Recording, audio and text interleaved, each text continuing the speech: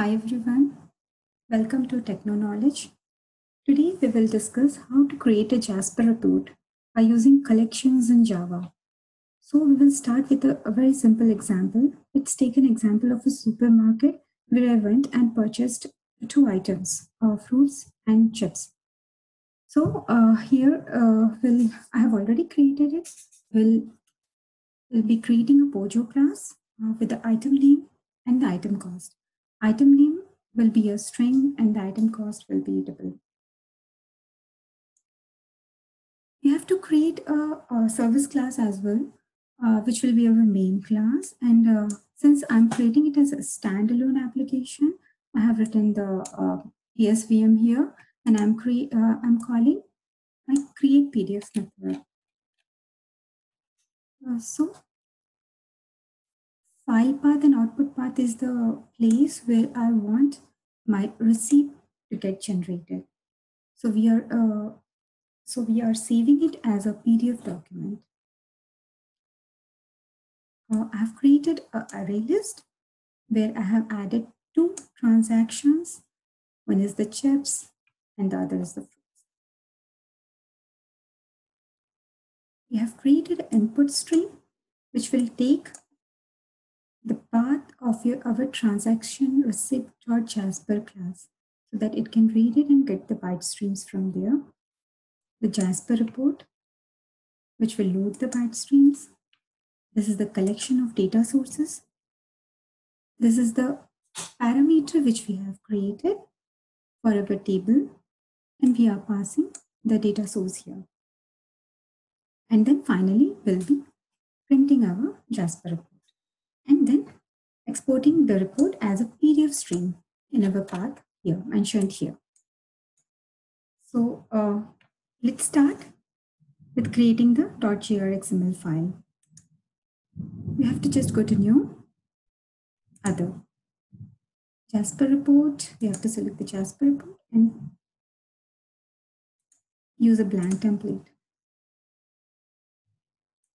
I'll name it transaction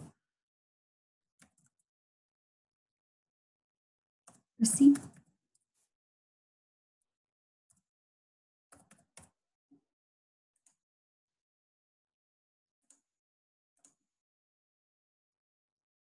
This will create a .grxml file for me. So as we can see, there are a couple of tabs which have been created. So we might not need all these things. This is the title, page header, column header, detail. Detail is the one where we'll be creating of stuff, putting of stuff inside this. Column footer, page footer, summary. So I'll be deleting the title. I'll be deleting the page header. I'll keep the column header. I'll delete the column footer, page footer, and summary. Column header will be a static text for me.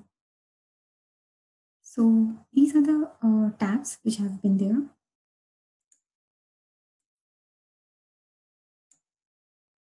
This creates a static text. I'll say transaction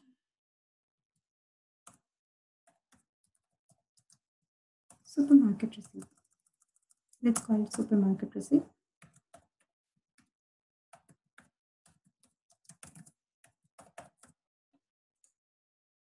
Okay. Right click on this and size to container, fit the width so that we can fit the width. Go to properties and you can see, select this thing, and you can see there are various other things which you can do. You can add colors to the background, you can add a border and control your line spacing, everything. Now we will create a parameter. Go to the outline and click on the parameters. We'll create a parameter. We have created a parameter. This has to match your this thing, data source. So we have created a parameter.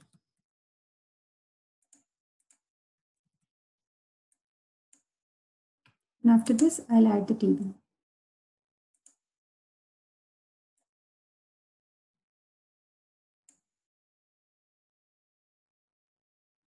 create a new table using dataset, create an empty dataset, use a GR data source expression has to be chosen, and here we'll mention the parameter which we have added. This needs to be the expression for that and the parameter name. Finish. As we can see, the table has been created.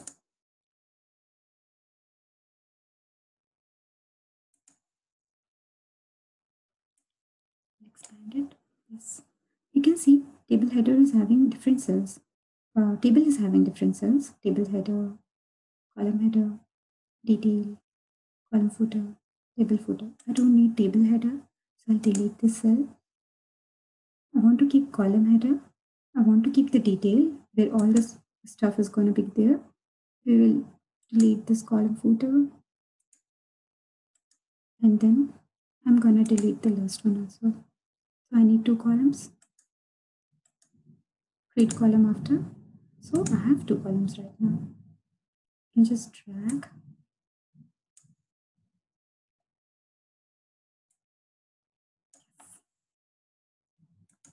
You can adjust the width and the size through the properties here.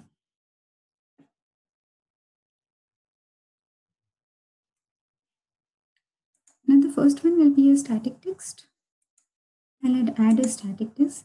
I'll name it item name.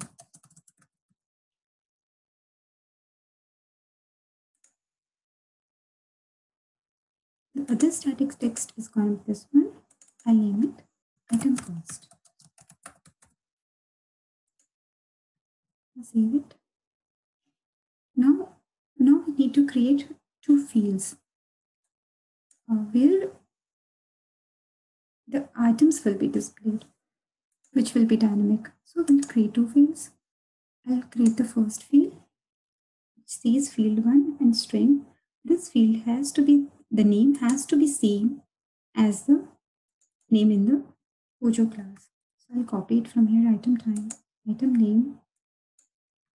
This was a string. I saved it. I'll create another field. Create field. This is a double.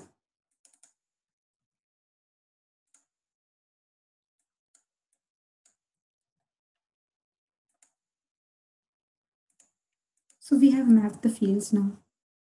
Now what we have to do is we have to mention that these fields belong to these cells. So I'll select the text field. Text field is the one which is created dynamically, which gets dynamically the values. And I'll drop it here. It asks me, the properties are beneath. And in the text field, I will go within the expressions. I can go to edit and select the fields which we have already been added. So item name is the one. I'll double click on this, finish. And the same has to be done for this one as well.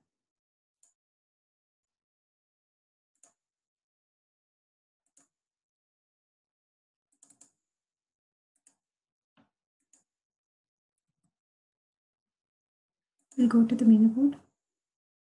It should look like this. Now we have to compile it. There are a couple of other ways also to compile, like Jasper Compile Manager is there, through which we can compile directly from the Java class, or we can use Ant if we are using it on our project.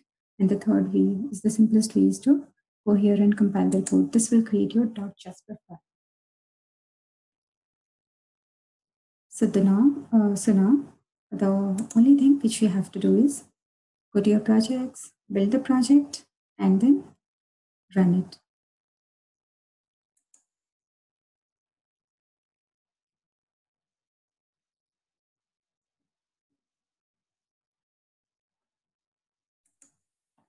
So I will run my project and I will see that the receipt gets generated or not through PDF. So here we go. We have already got the receipt, supermarket receipt with the item name and item cost. So thanks for watching this video. Hope you like it. Kindly share and subscribe to our video. Thank you.